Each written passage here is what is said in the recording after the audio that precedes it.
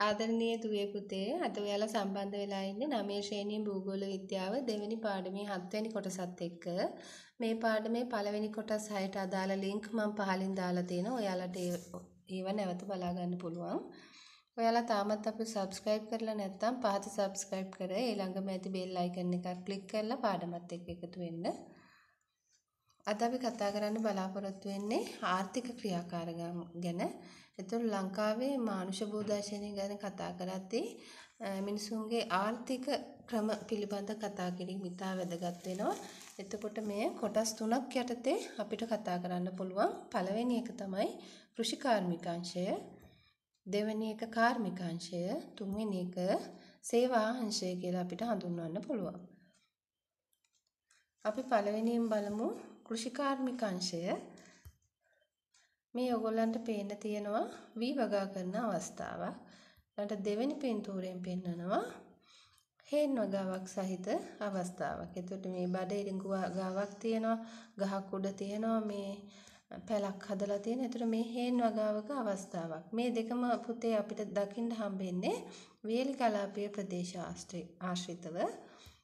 ඊළඟට බලන්න මේ තියෙන්නේ උඩරට ප්‍රදේශය ආශ්‍රිතව කෙරෙන ක්‍රියාකාරකමක්. මේ තියෙන්නේ තේවත්තා, තේ කර්මාන්ත ශාලාවක් සහ තේ වගාවක්. ඊළඟට පහතින් පෙන්නනවා එළවලු වගාවක්.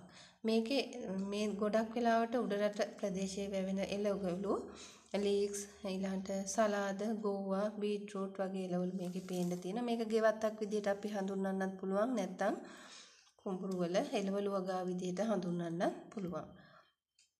ඊළඟට මෙන්න මේ රබර් වගාව අභ්‍යන්තර තැනිතලා ප්‍රදේශවල තමයි වැඩිපුරම රබර් වගාව ව්‍යාප්ත වෙලා තියෙන්නේ. ඊළඟට පේනවා පොල් වගා සහිත ප්‍රදේශයක්.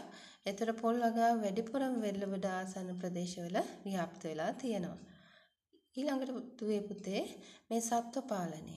සත්ව පාලනය කියන කොටසත් අයිති වෙන්නේ කෘෂි කාර්මිකාංශයට.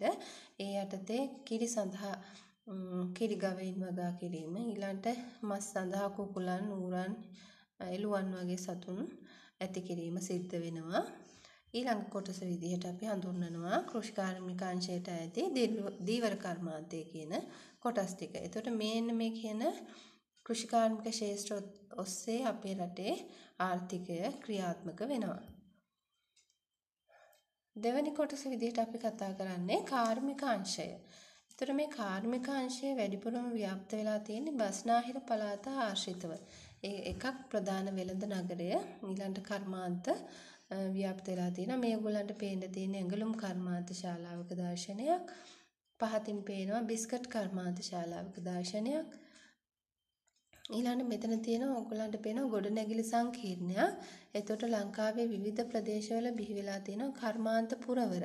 කොග්ගල, බියගම, රත්මලාන, කටුනායක, සීතාවක වගේ ප්‍රදේශවල. ඊළඟට මහනුවර, කුණ්ඩසාලි ප්‍රදේශය නැත්නම් පල්ලිකැලේ ප්‍රදේශයේ මේ වගේ කර්මාන්ත පුරවර ඉදි වෙලා තියෙනවා. ඊළඟට මේ ඔයගොල්ලන්ට පේන්නේ කිරි කර්මාන්ත ශාලාවක්, හයිලන්ඩ් මිල්ක් ෆැක්ටරි කියලා ගහලා තියෙනවා. එතකොට ඒ කිරි කර්මාන්ත ශාලාව මීට අමතරව පුතේ තවත් නොයෙකුත් කර්මාන්ත ශාලා අපේ කාර්මික අංශයේ ක්‍රියාත්මක වෙනවා. එතකොට මේ ටයර්, රෙදිපිලි, ප්ලාස්ටික් බඩු, එකලස් කිරීමේ කර්මාන්ත, රස කැවිලි, ආහාර වගේ විවිධ කර්මාන්ත ක්ෂේත්‍ර දකින්න පුළුවන්. තුන්වෙනි කොටස විදියට සේවාංශය ගැන කතා කරමු. ජනතාවගේ ජීවන තත්ත්වය නගා සිටුවීමට ඉතාම වැදගත් මේ සේවාංශය. මේ පළවෙනියෙන් අපිට පේන පින්තූරයේ තියෙන සෞඛ්‍ය සේවය. එතකොට මේකේ ඉන්නවා වෛද්‍ය නිලධාරී, හෙද නිලධාරීන් ඉන්නවා. ඊළාට සේවකයෙක් දකින්න පුළුවන්. එතකොට සේවාංශය, සෞඛ්‍ය සේවය. ඊළාට දෙවෙනි ඡායාරූපයෙන් ඔයගලන්ට පේනවා අධ්‍යාපන සේවයේ අවස්ථාවක්. ගුරුවරයා සහ පාසලක දූ දරුවන් සම්බන්ධ වෙලා ඉන්නවා. තුන්වෙනි ඡායාරූපයෙන් ආරක්ෂක සේවය අපිට දකින්න පුළුවන්. ඉතාම වැදගත් සේවයක් ශ්‍රී ලංකාවේ ආරක්ෂක සේවය. ඊළඟට අපිට දකින්න පුළුවන් ප්‍රවාහන සේවය නේද? මේ තියෙන්නේ මගී ප්‍රවාහන සේවා දෙකක්, කෝච්චිය සහ බස් රථ. ඊළාට sannivedana සේවයත් ඉතාම වැදගත් වර්තමාන කාලේ. එතකොට මේ වගේ සේවා අංශ අපේ රටේ දැක ගන්න පුළුවන්. තවත් තියෙනවා මේ වගේ සේවාවන් ගොඩාක්. ඒතර විදුලි බල මණ්ඩලයේ සේවය, එතකොට ජලය ඒ වගේ සේවාවන් තමයි. තැපැල් සේවය ඊළාට තවත් ඒ වගේ සේවාවන් ගොඩාක් තියෙනවා පුතේ. මේ ප්‍රධාන සේවාවන් තමයි ඊට පොලිසිය ඒ වගේ ඒවා. ඊළාට තවත් තියෙනවා ගොඩක් සේවාවන්. ඒ වගේ සේවාවන් අපිට හඳුනා ගන්න පුළුවන්. ඉතින් මේවායි ප්‍රධාන අරමුණ වෙන්නේ මිනිසාට අවශ්‍ය පහසුකම් ලබා දීම. ඊළඟට මේ සේවා ගැන කතා කරද්දී පුතේ වැදගත්ම වෙන දෙයක් තමයි යටිතල පහසුකම් කියන දේ. ඒතර යටිතල පහසුකම් කියලා අපි හඳුන්වන්නේ මෑත කාලේ ශ්‍රී ලංකාවේ ජනතාවගේ ජීවන තත්ත්වය නංවාලීම සඳහා යටිතල පහසුකම් සංවර්ධනය කිරීමේ විශේෂ අවධානයක් රජය යොමු කරලා තියෙනවා. එතකොට යටිතල පහසුකම් කියලා හඳුන්වන්නේ මාර්ග, විදුලිය, ජලය ප්‍රධානයි. ඒ අතර ඊළඟට අමතරව sannivedana සනීපාරක්ෂක සේවාත් මේ යටිතල පහසුකම් කියන ගණයට වැටෙනවා. මාර්ග ගැන කතා කරමු.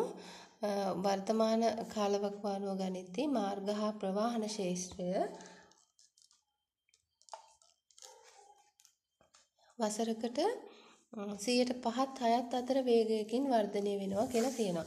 එතකොට ඔයගොල්ලෝ දන්නවා පුතේ මේ අපේ රටේ රජය මගින් විශේෂයෙන් දැන් මේ ඉදිරි කාලේ අපිට බලා ගන්න පුළුවන් මේ මාර්ග හා ප්‍රවාහන ශාස්ත්‍රය ගම්වලට ඇවිල්ලා මාර්ග ඉදි කිරීම නේද? ඔයගොල්ලෝ දැකලා ඇති මාර්ග ඉදි කරනවා අලුතෙන් ඊළඟට මාර්ග පුළුල් කරනවා. ඔය වගේ මාර්ග ශාස්ත්‍රයේ විශේෂයෙන් වර්ධනය වීමක් අපේ ලංකාවේ දකින්න පුළුවන්.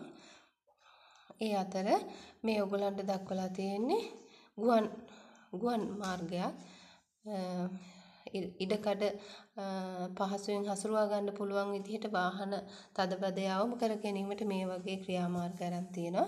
ඊළඟ දෙවෙනියට අපිට පේනවා උමං මාර්ගයක්.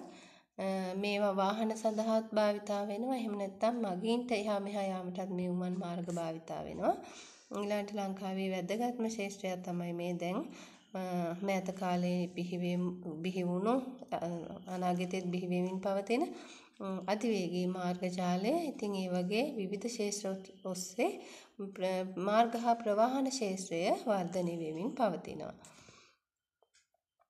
දෙවැනි යටිතල පහසුකම් විදිහට අපි දකින්නේ විදුලිය කියන එක. විදුලිය නිෂ්පාදනය කරන අපේ රටේ තියෙන ජලාශ 10ක් 12ක් පමණ ප්‍රමාණයක ආශ්‍රිතව විදුලිය නිෂ්පාදනය කෙරෙනවා. ඊට අමතරව මේ වගේ විදුලි නිෂ්පාදනයට අමතරව සූර්ය වාහිනී යොදාගෙනත් සූර්ය කෝෂ යොදාගෙනත් විදුලිය නිෂ්පාදනය කරනවා. එතකොට මේ සියලුම සේවාවන් සඳහා ගෘහස්ත සේවාවන් කර්මාන්තවල සියලුම අවශ්‍යතාවයන් සඳහා මේ විදුලිය ඉතාම අවශ්‍ය යටිතල පහසුකමක් විදිහට අපිට හඳුන්වන්න පුළුවන්. ඊළඟ එක අපි හඳුන්වනවා ජලය කියලා. මේකත් ප්‍රධාන යටිතල අවශ්‍යතාවයක්. නැත්නම් යටිතල පහසුකම ජලය කියන එක. එතකොට නල ජලය, ඊළඟට ලිං ආශ්‍රිතව ජලය, ඊළඟට ගංගා ආශ්‍රිත ජලය, ඔය වගේ විවිධ වැව් පොකුණු, දිය ඇලි විවිධ ආකාරයෙන් අපි ජලය ලබා ගන්නවා. ඒතර මේ ජලය කියන්නේ ඉතාම අත්‍යවශ්‍ය යටිතල පහසුකමක් විදිහට අපිට හඳුන්වා දෙන්න පුළුවන්. ඉතින් පුතේ අපි මේ කතා කරපු කොටසෙන් අපි ප්‍රශ්නයක් සාකච්ඡා කරමු. මාර්ග ප්‍රවාහන ශාස්ත්‍රයේ වර්ධනය සඳහා මෑත කාලීන රජයන් විසින්ගත් පියවර මොනවාද? ඉතින් මේ වගේ පියවරවන් ගොඩාක් තියෙනවා. මග නැගුම, දිවි නැගුම, ගම නැගුම, මේ වගේ විවිධ ව්‍යාපෘති හරහා මේ මාර්ග හා ප්‍රවාහන ශාස්ත්‍රයේ වර්ධනය වෙනවා. එතකොට ඒ වගේ ක්‍රියාමාර්ග මොනවද කියලා තමයි ඔයගොල්ලන්ගෙන් අහන්නේ. අපි බලමු ලියන්න උත්තර. මාර්ග පුළුල් කිරීම. ඒ කියන්නේ මාර්ග පුළුල් කරනවා, පළල් කරනවා. මන්තිරු 2-3ක් විදිහට ගමන් කරන්න පුළුල් කරනවා. ග්‍රාමීය මාර්ග ඉදි කිරීම හා සංවර්ධනය. ග්‍රාමීය මාර්ග අලුතෙන් ඉදි කරනවා, තියෙන මාර්ග සංවර්ධනය කරනවා, කාපට් කරනවා කියලා අපි ඒ දවස්වල කතා කරා. ඒ කටයුතු ඊළඟ ගුවන් පාලම් ඉදි කිරීම, තදබද යවම් කර ගැනීම සඳහා ඊළඟ අධිවේගී මාර්ග ඉදි කිරීම. එතකොට මේ මගින් ඕගොල්ලෝ දන්නවා අඩු කාලයක් තුල ඉතා ඉක්මනින් ප්‍රදේශ දෙකක් අතර හෝමාරු වෙන්න පුළුවන් කාලය ඉතිරියක් සිද්ධ වෙනවා. ඊළඟට කර්මාන්ත ආදී ශාස්ත්‍රවල සංවර්ධන ශාස්ත්‍රවල වැඩි දියුණුවක් වෙන්න මේ අධිවේගී මාර්ග බලපානවා. ඊළාට උමන් මාර්ග මිනිසාට ගමන් කරන්න සහ වාහන වලට ගමන් කරන්න වෙන වෙනම උමන් මාර්ග තිබෙනවා. ඉතින් මෙන්න මේවා තමයි වර්තමානයේ රජයන් විසින් අරන් තියෙන ක්‍රියාමාර්ග. තවත් එක් කොටසක් තියෙනවා. ඒ කොටසින් අපි ඊළඟ දවසේ හම්බ වෙමු. ස්තුතියි.